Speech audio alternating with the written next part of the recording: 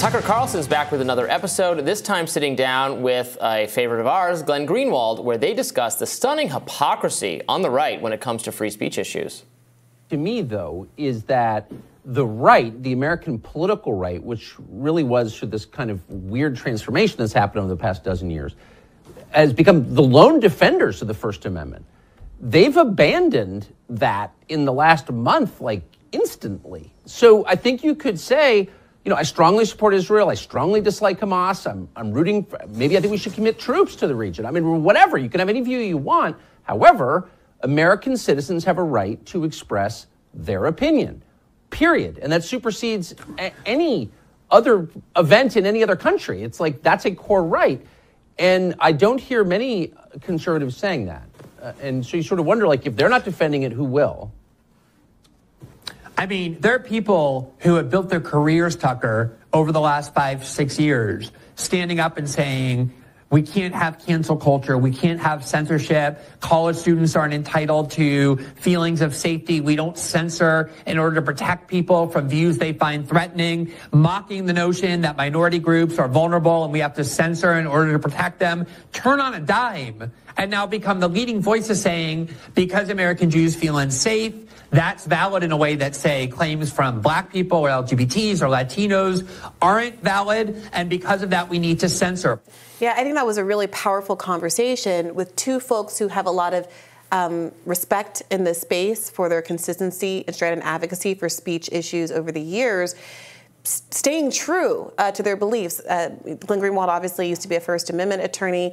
Tucker Carlson is someone who I think many people that are more left-leaning were skeptical of. You know, does he really care about these speech issues, or does he only care about them insofar as they advance his political agenda? At least in this moment, he is among the very few conservatives who have stuck the landing. Yeah, and Glenn, to his credit, noted a few on the right who have been still coming out against cancel culture for the pro-Palestinian advocates like Vivek Ramaswamy and Candace Owens, who warned against, totally deplatforming or deprofessionalizing the Harvard students, that kind of thing. But in the broader landscape, yes, there's been a quick rush to turn the tables as if that's going to benefit contrarian and dissident voices on the right next, when the news cycle switches and you're again being targeted by cancel culture, by censorship, or by whatever it is, and then you're going to say, no, offensive views should be protected and people shouldn't suffer disproportionate consequences for saying things that offend or provoke. It's not, at some point, it's not a principled, you're not really against cancel culture or censorship if you just think you or people agree with you shouldn't suffer any consequences. That's just boosting your own team. That's just, you think, at some point you think people you don't like and disagree with, that they should be canceled and you should not be canceled, which isn't a very principled stance. Maybe that honestly, is what it is. But that is a principled stance if you don't think... Well, it's not a principled stance. It's a consistent... It might not be your principle or my principle, but it is a principled stance. It's a consistent stance to say, I don't think that free speech is an absolute good thing or something that should be an absolute right, that I have my values and my beliefs, and that I am for things that allow those to get out there and my ability to advocate for them, and I'm against people I disagree with from being able to advocate for theirs. That is perfectly consistent. So I have seen some conservatives say, well, why should I care about the hypocrisy of the right when the left, so many of them were interested in cancel culture? Mm-hmm. Well, a lot of those cancel culture people never said they cared about free speech to begin with. So yeah, they are consistently saying, I believe that I should stand against what I'm describing as fascism in the interest of historically marginalized groups. I've always been against you, and I will use whatever tools I can to keep you down and elevate my own cause. So you can't use somebody else's perceived hypocrisy as a shield for your own, especially when they weren't the ones that claimed to care about free speech. You were. And as Glenn pointed out, people have built entire media empires around the idea that they are classical liberals and they're the free thinkers and they're the ones that aren't afraid of ideas. And over again, I got to say, as someone who's on a leftist who advocates for free speech as an absolute principle, much more like Glenn Greenwald does, It's not surprising to be in this situation, and it has been frustrating to see folks effectively co-opt what is, I think, a really important issue, what are clearly purely political and self-motivated reasons. Yeah. I really care a lot about free speech issues. That was before I had a TV hosting situation. The main issues I wrote about in my capacity as writer for Reason magazine were speech issues, particularly with college campuses, and then also on social media when that became more of a thing. I've tried to be very calling out censorship I see on both sides so that nobody mistakes me for just advocating for one side or the other. I don't know why they would mistake me as advocating for one side or the other anyway, because I'm not really partial to one side or the other. But I try to do a lot of that. And now I have felt a lot of frustration from I'll often be, the second something happens, some censorship event affecting where the target is a liberal or progressive or leftist person. For some reason, there will be this bad faith assumption that I don't care, or I'm not going to say anything about it, or I'm not going to write about it.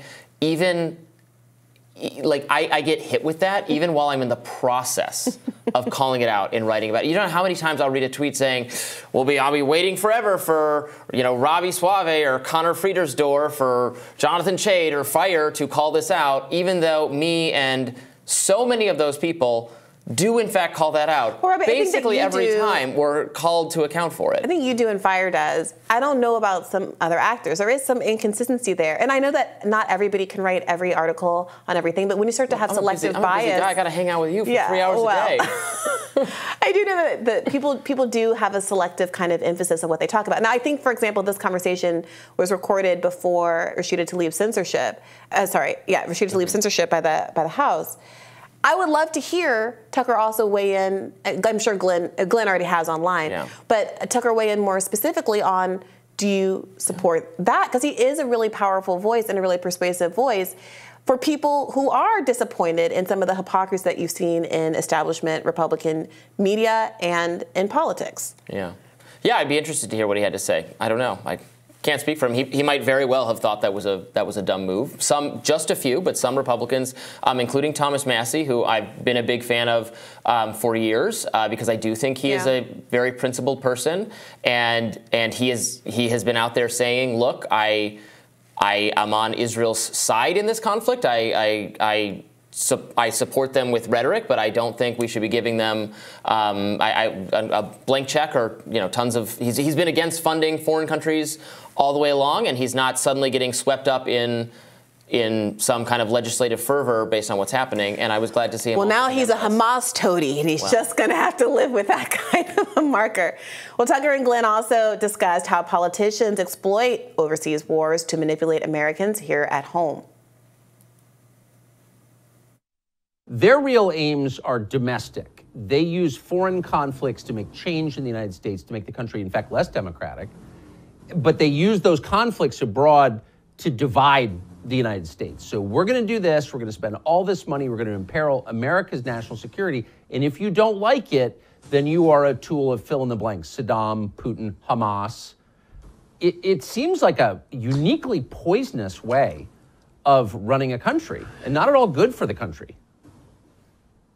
No, I think that's exactly right. If it would be bad enough if the United States were just going around spending all of Americans' money to fuel foreign wars. But what they're doing at the same time with these foreign wars are using them as a pretext to erode the core constitutional and civic rights of American citizens here at home. So when they wanted to launch the so-called war on terror, they ushered in the Patriot Act that gave vast powers to the FBI and the CIA of all kinds of detention and surveillance powers. They empowered the NSA to spy on Americans without the warrants required by the Constitution. Newt Gingrich wanted to rewrite the First Amendment in order to usher in censorship measures in the name of the war on terror. They did the same thing with the war in Ukraine. Some of the greatest censorship on big tech came from those people who were questioning NATO narratives, who were standing up and saying, I don't think these things are true. I don't think these things are wise. The EU made it illegal to even give RT a platform. So every single one of these wars results in fewer and fewer rights for Americans here at home. And now we're seeing the exact same thing, Tucker, with this insistence, and the Biden administration is fully on board in partnership with Republicans to provide billions and millions of dollars, not this time to Ukraine to fuel their war, but to Israel to fuel their war. And what we've been seeing from the people advocating that is this insistence that those who stand up and say, I'm not in support of what Israel is doing to the Palestinians, I don't think the United States should treat this war as our war. You don't have to agree with that or not, but there's so many efforts now to say people saying this should be censored. Yeah, and Tucker's been raising those issues for a long time. He used to have me on his show on Fox News to talk about a lot of those same issues, how how the war on terror affected civil liberties here at home, free speech, the widespread spying on American citizens, the ordeals we go through at the airport. We gave our liberties away so quickly, or I guess we allowed political figures to seize them from us, and we didn't do enough about it. And that was a disaster, and we regret so much of it. So we don't want to make those same mistakes, but our political figures give every indication that they would like to do so. And it really is just the beginning. I do sometimes get frustrated because I think that some of the things that we focus on are the smaller. They're not unimportant, but they're the smaller of the things. You know, some of the minutia of some of the Twitter files, some of it was bigger than other bits. But you've got apps being shut down because they're being used by trucker protesters to organize in Canada. You have people who are protesting Cop City not only precluded from doing bail fundraising for folks who were arrested for handing out flyers, but that the bail fund itself is being shut down on the basis that it is promoting terrorism. You have a nonviolent boycott, divestment, and sanction movement against Israel prohibited in many states, or at least prohibits you from having a federal contract if you engage in it, and basically penalizing people from having political views in a lot of these southeastern conservative-led states. You have people whose views I vehemently disagree with, but like Kanye West, not only getting deplatformed from apps, but unbanked, not being allowed to use JP Morgan services, even though JP Morgan, as we've discussed at length, seemed to have no reservations about its ongoing multi-year-long continued relationship with Epstein, even after he was convicted of sex crimes against minors. And on and on and on down the list. There are ratcheting up criminal penalties for protesters who you might not care about because they're environmental protesters, but when you realize you can go to jail for 9 years, like Jessica Resniak, for protesting an oil pipeline, what do you think that's going to happen the next time there's another one of these ones?